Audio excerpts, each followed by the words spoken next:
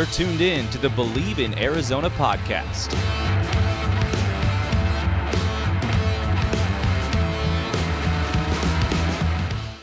Hello, Bear Down Believers, and welcome into the show. I'm your host, Matt Reynoldson, and finally, it's another game week on the docket for the Arizona Wildcats. This is the Bleav in Arizona podcast, and been a little inconsistent lately. If you don't know, I'm a producer also at ABC 15 here in Phoenix, Arizona, so kind of adjusting to the new schedule a little bit. We'll be more consistent coming up next week, especially as we enter crossover season with basketball as well. But for now, all eyes on football still. And the Big 12 debut of the Wildcats with a familiar foe coming over from the Pac-12. This is the Utah preview show. So Arizona, Utah coming up tomorrow night, ESPN primetime slot, or at least primetime out here on the West Coast. Might be a little Big 12 after dark for those people out east, but big one for the Arizona Wildcats and a chance to knock off the highest-ranked team in the Big 12 Conference. Before we get to everything we got on this show, including my picks for the weekend from Arizona to the rest of the Big 12 to the rest of college football, I want to let you know that today's show brought to you by this bad boy. That's Melon Hats, my new favorite hat, honestly. Really kind of gotten into this hat over the past week and been wearing it around kind of nonstop over the last 5 days. I feel like I'm carrying a little bit of a Kyle Shanahan vibe. This is the most comfortable hat you'll own. I mean, look at the structure, the shape, everything looks fantastic. I'm not much of like a hard bill guy. I bend mine just a little bit, but it came, pretty crisp right there. But this is the hydro version of the Melon hat, and it's something that is going to be really as versatile as you are. Be able to go out on the water if you're going to the pool on a Friday afternoon, or go on a hike if you're into that, getting up in the mountains, working out, going on a run, doing laundry at your house, everything. It's just everything you need this hat for, it's going to be perfect for. The most premium, the most durable headwear. These are exactly what you want in an everyday hat. I mean, the shape keeps its shape. You just got to try out one of these hats for yourself. So go to melon.com. That's MELIN.com. Put it to the test yourself. It's the world's most durable hat at melon.com. I'll keep talking about it. I have a red hat that I'm probably going to wear for game night tomorrow night. That is if Arizona pulls off the win, but I digress. Let's talk a little football, shall we? Especially because coming up on the show, I will make my picks on the college football weekend, but my overall assertion on this Big 12 conference and on the Arizona Wildcats is that this league is just weird enough for Arizona to come out and win it.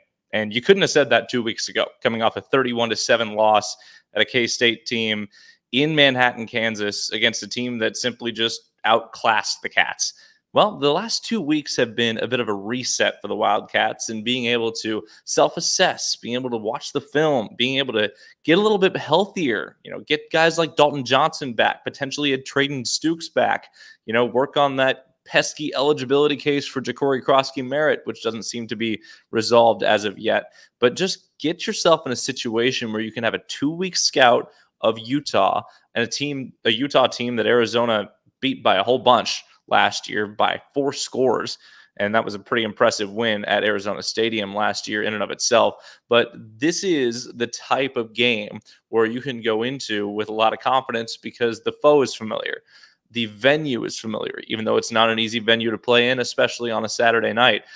Arizona had this bye week come at the perfect time to self-scout, to lick the wounds a little bit, to assess what went wrong in the non-conference, because there was a lot that did not go right.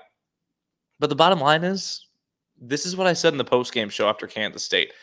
Arizona was never going to make a college football playoff as an at-large team.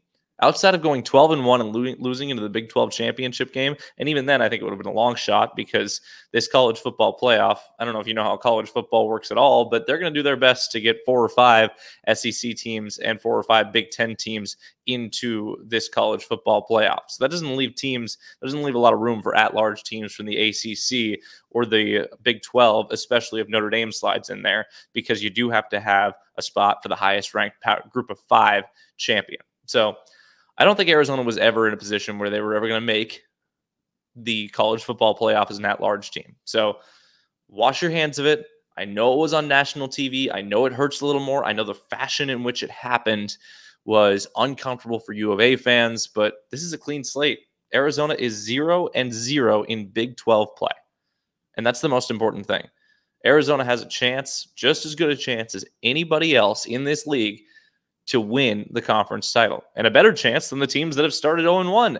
ASU with a loss at Texas Tech, some other teams that have dropped games early on in this Big 12 season. Frankly, they have a better shot right now, mathematically, than the K-State team that beat them 2 weeks ago. So that's important to figure out, which brings me to my overall point. We saw in week 4 of the college football season that the Big 12 is just weird enough for a team like Arizona that found lightning in a bottle last year, that has a supreme amount of talent, that has a coaching staff that has been around the block and seen just about every ebb and flow of a season as you can imagine. Over 80 years of experience on this coaching staff, certainly over 70 years of experience between the offensive and defensive coordinators.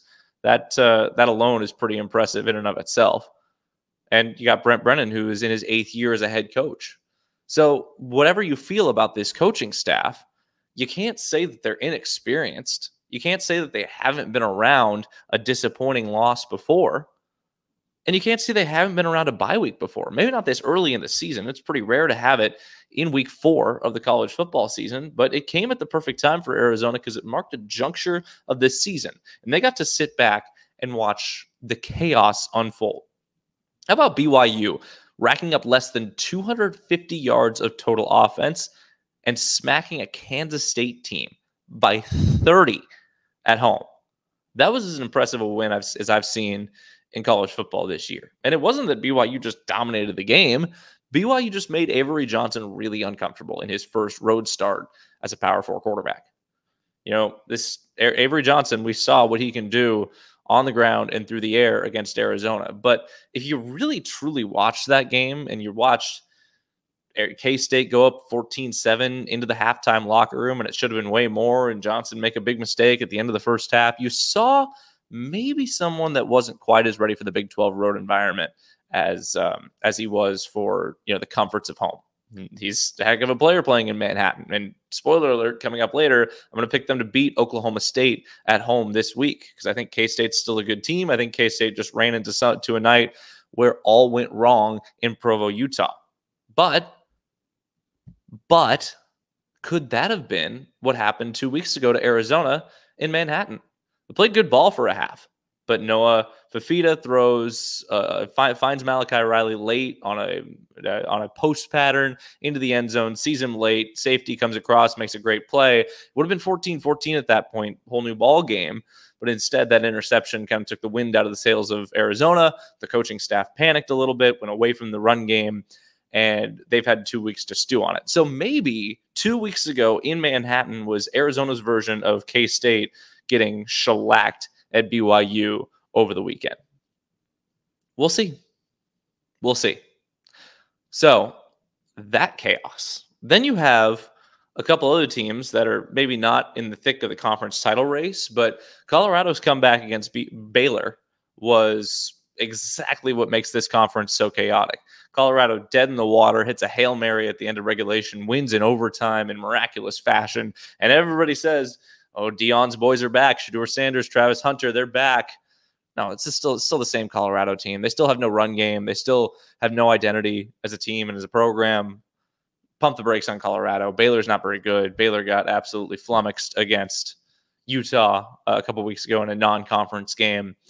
Pump the brakes on Colorado. But that type of ending and that type of weirdness is exactly what we've come to expect from this conference. A couple weeks ago, the TCU-UCF game, barn burner all the way to the finish. UCF now looks like a conference title contender, but they were this close to losing that game against a TCU team that gave up more than 60 points to SMU, to that SMU team that struggled to put away Nevada, a really terrible Mountain West team this year, struggled to put away Nevada in the first week of the season. In week 0, I guess I should say. I mean, look, college football is a total week by week game, but if UCF's not that much better than TCU and TCU is that far below SMU, there are still questions about UCF. Oklahoma State was supposed to be the second best team in this conference behind Utah.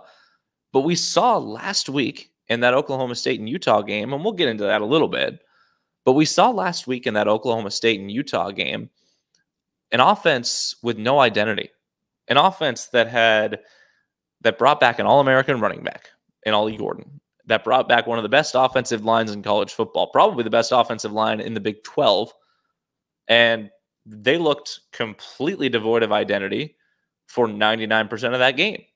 Utah was up 22-3 halfway through the fourth quarter. Final score 22-19 because Alan Bowman led a couple drives against the Utah prevent defense, got a couple 2-point conversions on top of it, and all of a sudden, Oklahoma State's kicking an onside with 1:45 left, chance to get the ball back, go down and win the game. But that game was not that close. And I think part of it is because of Utah's defense. I think Utah has a really good defense. But I think a lot more of it was Oklahoma State just struggling for identity. And that's what gets me into this week. Gets me into Arizona going on the road to face this Utah team. If Utah had been lighting up the scoreboard on offense, if Utah had the Road Ritters up front, the dominant run game, Cam Rising, I'd be a lot more concerned about this game. And Utah is still a double-digit favorite, even though that line has slowly ticked back throughout the week in Arizona's favor. So even money, or more money, I guess, coming in on Arizona's side of that double-digit line than on Utah's side of it. But one thing that really stuck out to me was the fact that this Utah team is led by a defense that is geared to shut you down. But if you show any semblance of balance, and if you show a way to out-athlete and out-execute Utah's defense, they're on their heels a little bit. Now, they haven't had a bad defensive performance this season yet. I think Utah has cemented itself with Iowa State as the best defense in the Big 12 Conference to this point of the season. But have they really been tested by an elite offense yet? Oklahoma State really did look on their heels and identityless for most of that game. And Arizona, while Arizona also has some of those same problems, and we saw that come to a head against Kansas State, this coaching staff that's been together now for just a few months, had a chance to sit back, to self-scout, to really take a critical self-look at why it went away from that first drive identity throughout the game against Kansas State. Look, Brent Brennan admitted almost as much that they kind of panicked. They panicked as a coaching staff, and I don't think that is an indictment on who they are as a coaching staff, who these guys are as individual coaches. I think it just comes down to these guys haven't coached a lot of games together. The 10 full-time assistant coaches, 11, 12, however many Arizona has, because they used to have the 10 full-time assistant coach limit by the NCAA. They knocked that out earlier this year, part of what allowed guys like Lyle Moivau to come in and coach quarterbacks for Arizona. But all of these guys have a voice in that room, and should, and it's how it is in a lot of coaching staffs in America. But if you don't know the true chain of communication, if you don't know the true chain of how ideas are being brought about in game, that just comes with reps. And it's tough because you have two former head coaches in that room with Brent Brennan. Danny Gonzalez, the inside linebackers and special teams coach, and Dino Babers, the offensive coordinator, obviously former Syracuse head coach. He had a rough game last game. But the way Brennan explained it gave me a window, and maybe I'm just reading in between the lines here, but the way Brennan explained it gave me a window that these guys just maybe don't have the communication down yet. They don't have a bread and butter that they can go to when they trail in a game, and they don't have the chip away mentality, the comfort with trailing that maybe some more veteran coaching staffs, I shouldn't say veteran coaching staffs, but coaching staffs that have been together for a lot longer time, maybe those coaching staffs have more of that comfort with trailing, have more of that comfort with their identity. We saw Arizona on their first drive last game go 15 plays down the field, 7 runs, 8 passes, a touchdown run by Quali Conley. That was the most balanced the offense looked the entire game. Let's take a look at the total yards, the total plays on Arizona's offense. Yeah, after that first drive, after Conley on that first drive carried the rock 7 times, he only carried the ball 7 times the rest of the entire game. And he had a great first drive, finished only with 48 yards. His long run of 14 was on that first drive of the game. That's 3.4 yards per carry for Paulie Conley. Noah Fifita credited with a couple rushes in it himself. Those are never really designed. So anytime you see Noah Fifita in the rushing column, just take those out. And then Kendrick Risano late in the game, 2 rushes for 3 yards, a 1.5 average. Arizona has to run the ball more than 16 times designed. And Arizona knows that. The coaching staff knows that. The coaching staff knows that they panicked and went away from the run game too early. And I think the biggest indictment on that was the fact that the staff didn't expect the defense to get a 3-and-out on the first drive of the third quarter. That's what they did. The defense stopped K-State on the first drive of the third quarter. But they were still in catch-up mode. They were still in panic mode, and they didn't say, hey, let's just look at the scoreboard and realize we're down 14-7. We can churn this a little bit. We can give our defense a little bit of a rest. And then by the end of the game and by later in the game, K-State's offensive line just wore and wore and wore on that Arizona defensive front. Not the best game from Jacob Manu. The inside linebackers struggled a little bit.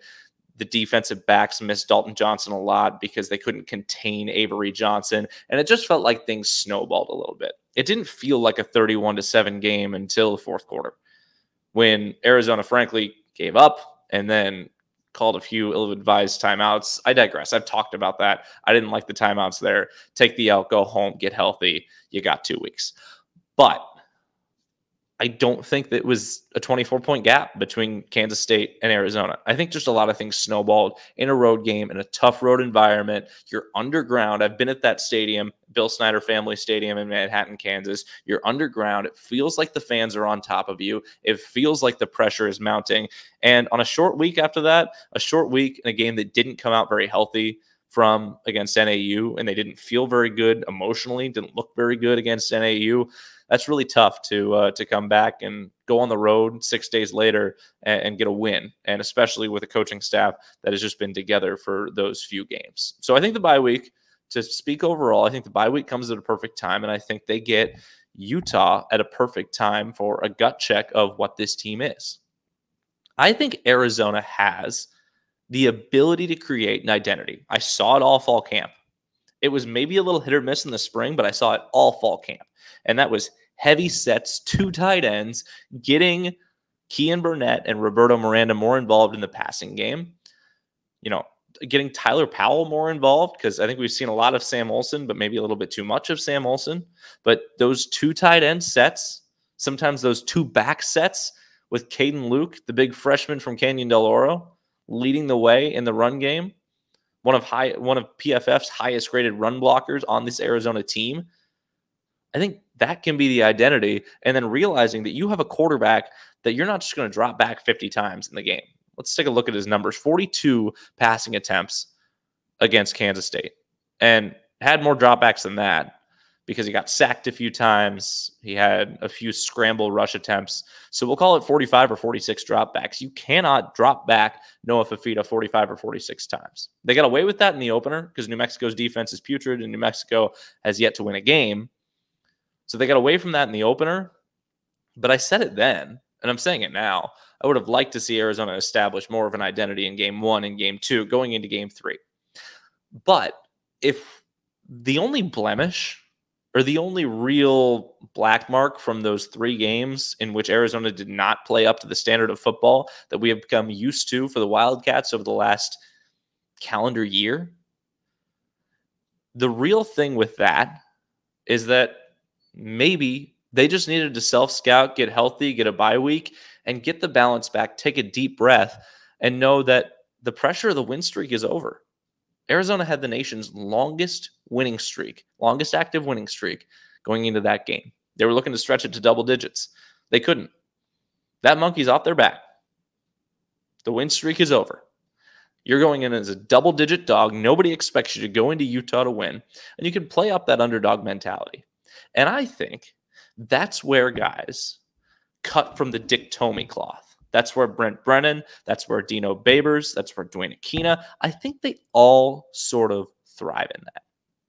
And you can convince your team, you can give a locker room speech and convince your team that you're an underdog going into Kansas State, but I don't really believe it. We've won 9 games. We've figured it out to this point. We've come back. We've gotten ahead. We've run away with games. We've fought out close games. We don't really believe we can lose. Well, now, 24-point loss in 2 weeks to think about it. You've been punched in the mouth. So, Arizona, how do you respond?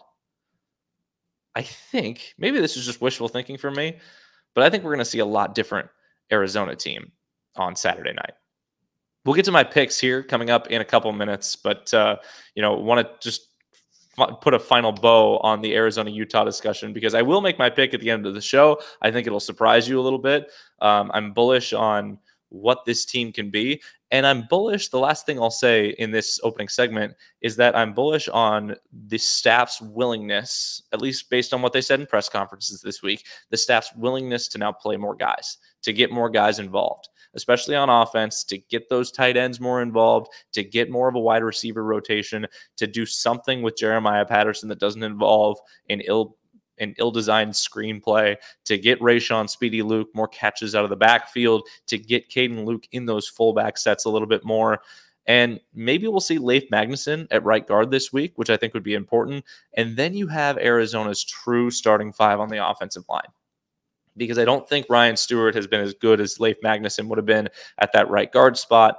We saw Leif come in after the debacle of the first few minutes or the first quarter, first half in the Alamo Bowl last year, and it changed the look of the offensive line, and it allowed Arizona to have that comeback. So I know Leif hasn't been healthy, but now when you got your offensive line healthy against the defensive line you will probably need it the most against the rest of the season, I think that is super, super important for Arizona, and I think it'll allow them to establish things on the offensive side of the ball, give Dwayne Aquina the ability to rotate more guys in on the defensive side, get more of those inside linebackers in, and get your back end healthy as well to really put some pressure on this Utah passing game. Coming up, I'll talk a little bit about this Utah team and how they won't have their starting quarterback most likely in Cam Rising. So we'll see Isaac Wilson under center for the Utes.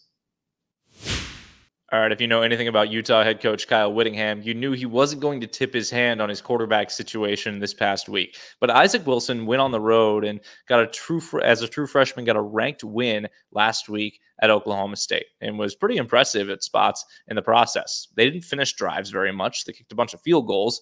I believe they kicked, off the top of my head, I believe they kicked 3 or 4, maybe 5 field goals. So they didn't finish drives in the end zone, but had a nice play late to put him up 22-3 when he stepped up in the pocket and hit his tight end for kind of a walk-in touchdown on a post pattern over the middle, stepping past the edge rusher into a blitz and delivering a strike right there. His most impressive throw of the day by far. But Isaac Wilson, so let me put it this way.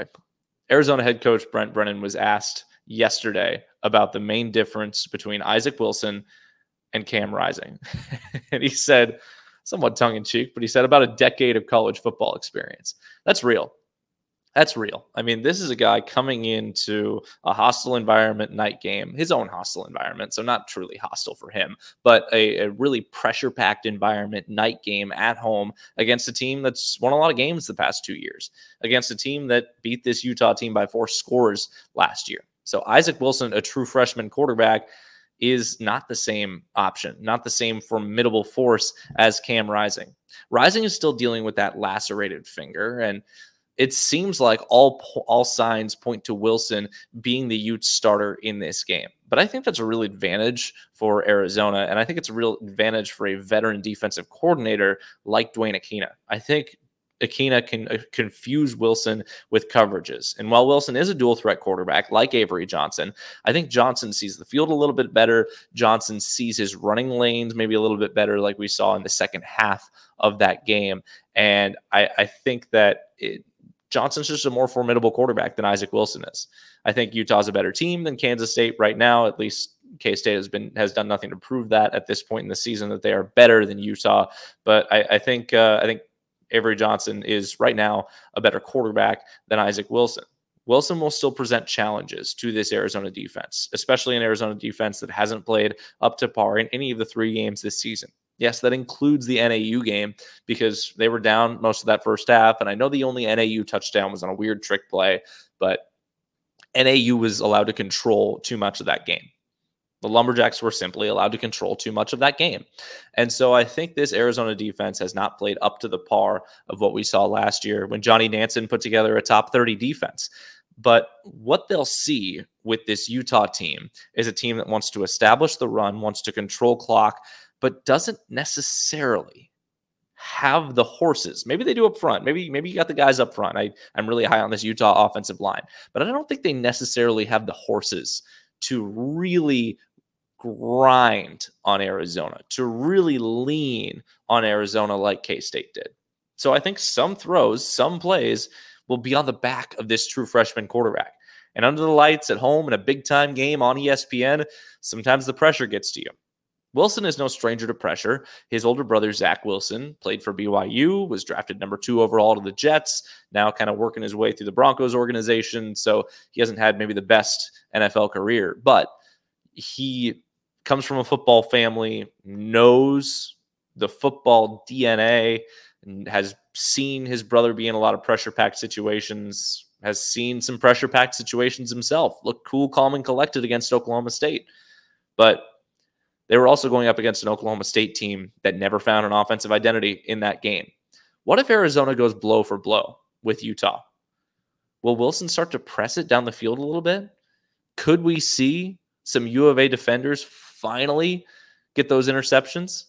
Could we see Takario Davis finally snag one, pull one in? I mean, Bobo's been overdue for a couple picks in a game for what seems like months. What seems like a year and a half. We saw a bunch cradled in his hands last year because he was always in the right spot at the right time but could never bring down the ball. Could this be the big game for Bobo? Could this be the big game for Gunnar Maldonado? Could Dalton Johnson come back? He talked to the media this week, so I think that's a good sign that he's playing. Could Dalton Johnson come back and have a big game? Could Genesis Smith be that ball hawk type player we saw when he came down for that epic interception against Oklahoma last year in the Alamo Bowl? I think things set up a little bit better for this Utah game for Arizona. I think the 2-week prep is really important for this Arizona team. Utah's played 4 straight weeks to open the season. This is a team that's played quite a bit of football. This is a team that knows how to recover because they have a veteran head coach and a darn good one at that. And this is a team that'll be out for blood because it thinks that Arizona may have disrespected it last year. And I want to touch on that real quick before we get into my picks of the college football season. So I've seen a lot of chatter this week from Utah fans that this game is personal. They're out for blood because they think Arizona disrespected them last year when Jaden DeLora threw a big-time bomb at the end of the game to Teteroa McMillan to put the cherry on top of that 42-18 home win over the Utes. Now, let me put some context in that. Arizona had the ball up 35-10, 4 minutes left in the fourth quarter. They were clearly not running ambitious plays. Jed Fish was clearly calling plays to run out the clock, bleed things out, get out of there, healthy 25-point win, show respect to Utah, show respect to the game, and just put it to bed because that game was over in the first half, really in the first quarter if you watched it closely. Arizona running the ball, Utah sells out to stop him, sells out to stop him, sells out to stop him. Whittingham calls all 3 timeouts with under 4 minutes to go in a 25-point game. That's 4 scores for those of you that don't math. Calls all 3 timeouts, forces Arizona to punt, gets the ball back, blitzes it down the field, running 2 minutes the whole time, scores, touchdown. They go for 2, which when you're down 25, let's do the math for that. Going for 2, you're down 19. Going for 2, you get it. You're down 17. That's still 4 scores. Still 3 scores. Sorry. That's still 3 scores. 19-17 does you no difference on the scoreboard if you're trying to make a comeback. So the going for 2 was useless. Then Utah has the audacity with under 2 minutes to go, no timeouts, in a 3-possession game to kick an onside and waste all of our time with that. Arizona recovers the onside kick. Jaden DeLora gets in the game. After coming back from injury, after having just a really topsy-turvy year, losing his starting job even after he came back from injury to Noah Fafita, a guy that Jedd Fisch had clearly put his arms around a lot. So Fisch, obviously irked by Whittingham's antics, which Whittingham has been known to do, dials one up for JDL and gets his senior quarterback that moment of the season, that bomb. Now, in a normal situation, I don't agree with that at all. I don't care who you're throwing out there. I don't care if it's your backup quarterback. I don't care what the story is. In a normal situation, you don't do that. But I remember standing on the field and filming that game as a TV reporter for KVOA in Tucson and being like, what in the world is Whittingham doing? Why is he wasting all of our time here by burning through these timeouts and blitzing it down the field and kicking on sides, going for 2? That's stupid. Why risk the health of your guys for nothing? Dude, the game's not over. The game is over. It's a 4-score game. It's a 25-point game with under 4 minutes to play in the fourth quarter. Get out of here with that. Get out of here with the 2-point conversion. Get out of here with the onside kick. Everything Fisch called right there, that JDL bomb, was fully warranted, and Utah has no right to claim disrespect from it. But that's been the chatter all week. So apparently, if it's up to the fans, Utah will be taking this game personally. I don't know if emotion plays into this game at all. I think Utah right now is the better team, but I think the matchups do favor Arizona, and we'll go into that when we go into my picks here in a few minutes. All right, it's time now to make my picks for the week here on the Bleav in Arizona podcast, and we'll start, as we always do, with the Big 12. The Saturday headliner to start off the day, your noon game, Eastern time, your 9 a.m. game, Arizona time. It's Kansas State against Oklahoma State at home. KSU currently a 5.5-point favorite by ESPN Bet. The total 57.5 points. I like the under on this one a lot. I think that Oklahoma State offense did not show anything against Utah last week to show that they're going to be able to move the ball, especially against a defense like Kansas State. Don't get it twisted with this Kansas State defense. This is a real defense. They didn't give up. They gave up under 250 yards to that BYU team, but special teams was a huge difference in that game, and Avery Johnson's turnovers were as well. I like Kansas State to cover that 5.5 points rather comfortably. I think a 10 to 13-point win could be in store for the Wildcats at home, and I like that under 57.5. I think that's a pretty solid bet there in Manhattan for an early game in the Little Apple. BYU at Baylor. Is BYU for real? Let's see. I mean, they showed the ability to run the ball. They showed the ability to stop the run. They showed the ability to capture a lot of that momentum at home against Kansas State. I mean, that was your classic thumping from an unranked team against a team on the verge of the top 10. And just shows you what kind of chaos we'll see in the Big 12 this season. Baylor is somewhat shockingly a 3-point favorite at home. I don't know. Maybe I'm underrating Colorado. But they blew the game against a really average Colorado team in spectacular fashion. And you're telling me they're a 3-point favorite at home against a BYU team that has started 4-0? And maybe BYU gets a little too big for their britches after that big home win against Kansas State. But give me BYU right now. I have no reason not to pick BYU right now. They've proven more to me this year. They're plus 135 on the money line. I think that's a strong bet. I think Baylor is really in an identity crisis right now, despite having really strong offensive play and some really strong offensive weapons. I think Dave Aranda is securely on the hot seat. And I think that loss to Colorado is a tough loss by them. It's a bad loss by them. And they didn't really show any ability to give Utah a fight in the road game a couple of weeks ago. I don't see it with Baylor right now. Is there any reason I should?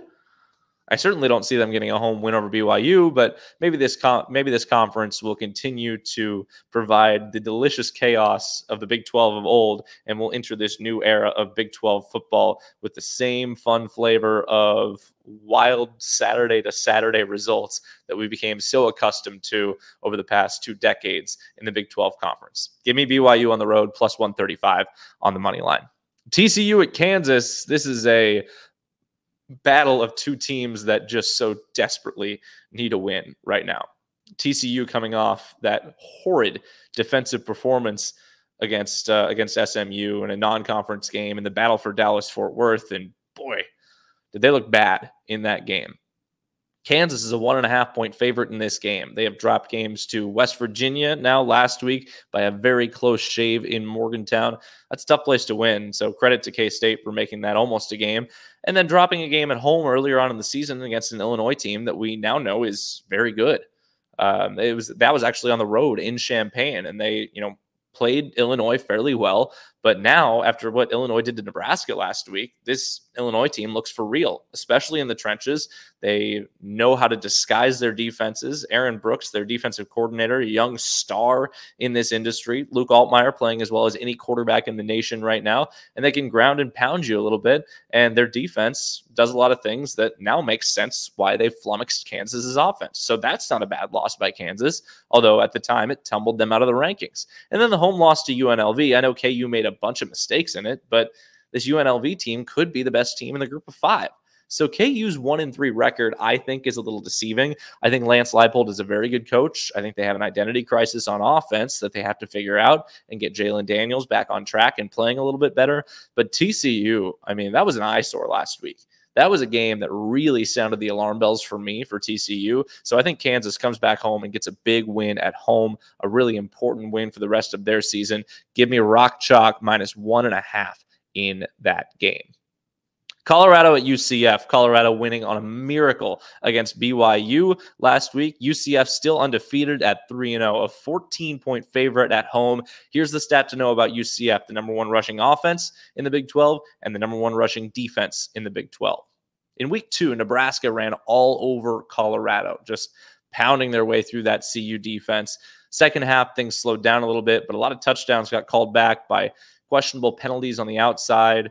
That should have been a 42-10 game, and mostly because Nebraska established the run game in that one. I think CU's defense has gotten better, but this is a team that also just gave up 35 points to Baylor. So if you're taking the number 1 rushing offense and the number 1 rushing defense in the conference, and you're going against a Colorado team that is fully 2-dimensional with Shedeur Sanders and Travis Hunter, give me the team that runs the ball and stops the run, especially at home. I like UCF in this game. I don't know if they'll cover 14.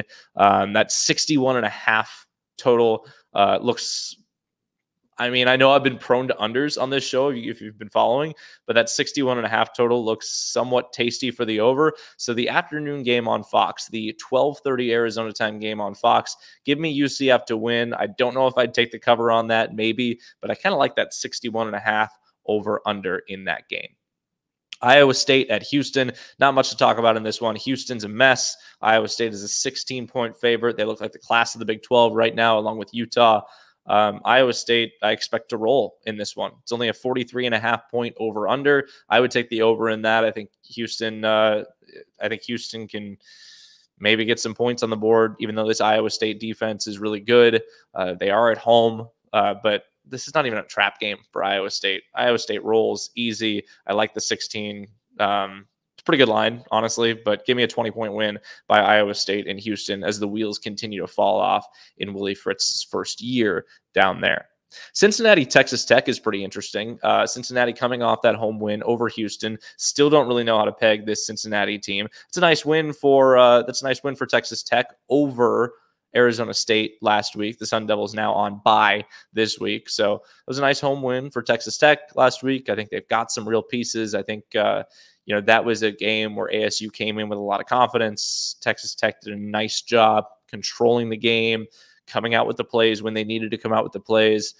I just think Cincinnati is such an unknown, and I can't pick them to go into Texas Tech and get a win. Give me Texas Tech minus 3 points in this game, and the Red Raiders come into Tucson next week for Arizona's Big 12 home opener with a 4-1 record.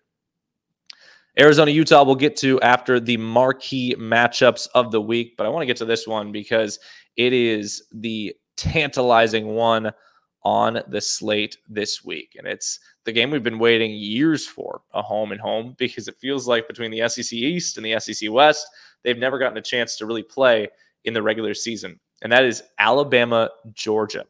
Alabama, a home underdog by 2.5 points for the first time since 2007.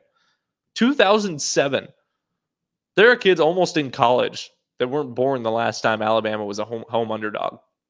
Just 2 losses in something like their last 60 home games. One to Texas and one to Joe Burrow's LSU team. Alabama is a wagon. But this game, I feel like it's such a toss-up. I feel like it's going to be so fun to watch, and it's such a toss-up. But the one thing that I keep coming back to on this game is that I truly think that in the matchup between Georgia's defense and Alabama's offense, I think Georgia's defense is better. And in the matchup between Alabama's defense and Georgia's offense, I think Georgia's offense is better. This is going to be a heck of a game. Incredible atmosphere in Tuscaloosa on a Saturday night.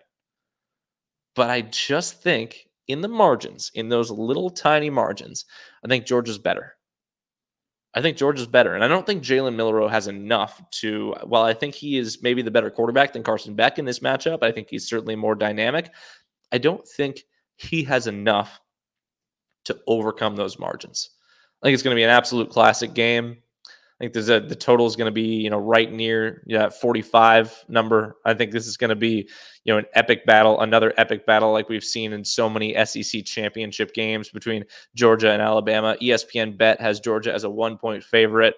I like Georgia in that matchup. I like Georgia to win and obviously cover the 1 on the road. I do like that under 50.5. I think that's really intriguing, especially because these defenses are both really interesting, and I'm not fully sold on Georgia's offense yet. But those little margins are just going to be super fun to watch in this game. Another ranked matchup. We'll scroll on up here. We'll go to the afternoon matchup in the ACC. Notre Dame at home against Louisville. And the more I watch Notre Dame, back-to-back wins against teams that they clearly overmatched, including one 2 weeks ago against Purdue in West Lafayette when they beat the Boilermakers 66-7. I think this Notre Dame team is a lot better than what they showed against Northern Illinois. I think it was just a fluke. I mean, I hate to say it because you can't really consider anything in college football to be a fluke. I think that is as close as it comes to being a fluke. Not sold on Louisville. I think Jeff Brom is a great coach. I think they have good quarterback play in Tyler Shupp. And I think, this is a team that is going to make some noise in the ACC. But I think at Notre Dame, I think Notre Dame knows this is a must win. Notre Dame knows this is a game they have to run away and hide. And I think the offense has started to click the last couple games. Give me Notre Dame to easily cover that 7 points. Actually, like a blowout win by Notre Dame at home over this Louisville team, no matter how well coached they are. Scroll up, make sure I didn't miss anything. Miami all over Virginia Tech. That doesn't really deserve too much. I guess that's today. So we'll give that a watch tonight, but not worth a pick, certainly. I think we have hit most everything. Texas, a 37.5-point favorite against Mississippi State, especially after the way Mississippi State looked against ASU. That might be a rather light line right there. I don't see Ohio State having any trouble with Michigan State on the road. I think that Michigan State team is still just kind of figuring it out. Stanford at Clemson is somewhat interesting, especially because Stanford went on the road and beat a good Syracuse team last Friday night. You don't see a lot of Friday night road wins. We saw 2 last Friday night on that September 20th. So, this could be a game. Stanford could go out to Clemson and give them a game, but Clemson looked really good against NC State, an NC State team without their quarterback last week. The offense was humming. Cade Klubnik looked really good. Blowout win at home for Clemson. I think that 21.5 is somewhat heavy, especially considering that Stanford's looked okay so far. But give me Clemson to roll pretty easily in that game. And the last ranked matchup, I guess I got 2 more to get to because I'm gonna pick the Boise State-Washington State game as well. But I want to get to this Illinois-Penn State game first because this is the most inflated line of the week. I have ESPN Bet has Penn State as a 19.5-point favorite against number 19 Illinois. This is an Illinois team that's pretty good in the trenches. And Yeah, I know Drew Aller, the Penn State quarterback, has looked a little bit better this year, but has he looked that much better to where you're expecting Penn State to blow out a ranked team at home by 20 points, by 3 scores? This feels like an Illinois cover all day long. And Illinois is plus 600 on the money line. James Franklin, the Penn State head coach, calling for a whiteout type atmosphere. Penn State saving their whiteout game for later in the season against Washington. But, I think this Illinois team could go and, give Penn State a real game and a night game under the lights in Happy Valley. I think Luke Altmaier is playing as well as any quarterback in the nation. I think that defense disguises coverage as well. And I think Drew Aller has not proven to America that he's good enough at reading complicated coverages, disguised coverages to tear up this Illinois defense, to tear up this Illinois secondary. Give me Illinois covering all day long. I think they could actually go into Happy Valley and win. I'm not picking them to do that. Give me Penn State by about 7, maybe 10, but no way Penn State covers that 3-score favorite line. Washington State at Boise State may be one of the most interesting games of the week because Boise has one of the Heisman frontrunners and one of the best players in the nation in Ashton Jeanty, their starting running back. He had 6 touchdowns in week 1 in a win over Georgia Southern. They were super impressive in pushing Oregon to the absolute brink in week 2, especially after Oregon didn't look so hot in week 1. I think Boise could be in line to get that coveted spot as the highest ranked group of 5 team and sneak their way into the college football playoff, especially if Jeanty continues to run like he has. Washington State, still not ranked, but 4-0. He coming off a nice Apple Cup win against Washington a couple weeks ago. So, this will be a really interesting matchup, but, give me Boise on the blue turf because I think that'll be a really interesting game. Which brings us to, let's stretch out a little bit, stretch out with my melon hat right here. MELIN.com. If you want to get yourself one of these bad boys, Arizona and Utah. I think Arizona, this is the spot where we find out what this team is made of, what the identity is of this team and of this program, and what this coaching staff is made of. I'm going to call it right now. I don't think there's any shot Utah covers in this game. I don't. Right now, well, ESPN has it as an 8.5-point favorite. Utah. It was 12 earlier this week. So I don't think there's any chance it's a double-digit result in favor of Utah. I just don't. Unless the wheels really come off for Arizona, in which we'll have more concerning things to talk about in the end analysis, I don't think that Arizona is going to get handled in this game. I actually think everything breaks somewhat well for the U of A. I really do. I think Noah Fafita taking a couple weeks rest to get his body right and not take those massive hits that he did against Kansas State. Tetero McMillan, I mean, as electric as he was in week 1, we have to consider that T-Mac was still coming off-season surgery. So maybe the 3-game workload was a lot for him in the first 3 weeks. So he's healthy. Arizona has the best player on the field. They do. And Utah's not going to cover him. Not going to be able to cover him. Tetero McMillan is the best wide receiver in college football, maybe the best player in college football. Him and Travis Hunter right up there together. T-Mac is an absolute mismatch against Utah. And if Arizona actually gets the tight ends involved, actually gets those number 2 and number 3 wide receivers open and reps and catches, looking at you, Montana Lamonius Craig, and Devin Hyatt, and Jeremiah Patterson, and Rex Haynes, in this stable of wide receivers that we saw during fall camp that have yet to break out, that'll open things up for T-Mac. And that'll open things up for the run game. I want to see a commitment for the run game for Dino Babers. I want to see more Kendrick Risano in the backfield. I want to see more Rayshon Speedy Luke out of the backfield. I think things line up very well for Arizona because Arizona can spread out this Utah defense, which against a really hard-nosed defense is the only way you're going to beat them. It's the only way you're going to beat them. So I think Arizona has the athletes to do that. I think Arizona has the athletes to spread them out. I think we'll see what the offensive line combination is, but I think this group has the ability to at least keep Utah's front 7 at bay. I think Arizona will be able to run the ball enough, at least commit to some sort of balance. Get me 125 rushing yards on the ground for the game for Arizona. That's all I'm asking for. 125 is not a lot, but give me 125 on the ground for Arizona, and I think U of A has a really good shot to win this game. And then give me a really complicated defensive scheme for Dwayne Aquino to confuse the true freshman quarterback in Isaac Wilson, to force him into a couple untimely interceptions. Here's my out on a limb pick. Arizona goes into Utah and gets the win, 26-24. 4 Tyler Loop field goals. Utah bows up in the red zone a lot. Utah bows up on their half of the field, but Tyler Loop is the best kicker in the nation.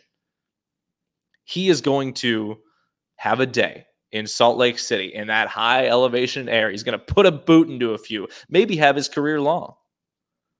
I think this sets up as a game for Tyler Loop to go out and win it, maybe on a last-second field goal.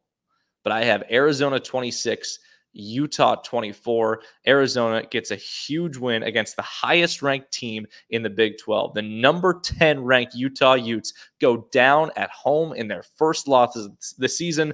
All is forgiven from 2 weeks ago from Arizona's blowout loss at Kansas State, and the Wildcats put themselves at 1-0 in the Big 12 and right in the thick of that conference title race heading into October. All right, that'll do it for me here on the Bleav in Arizona podcast. Reminder to please subscribe to my YouTube page at Matt_Reynoldson. And please go ahead and like and listen to the show on Spotify, Apple Podcasts, wherever you get your podcasts. That's BLEAV in Arizona. We'll have a post-game show after the Utah game. It'll either be up Saturday night or Sunday. But until then, have a great weekend and bear down.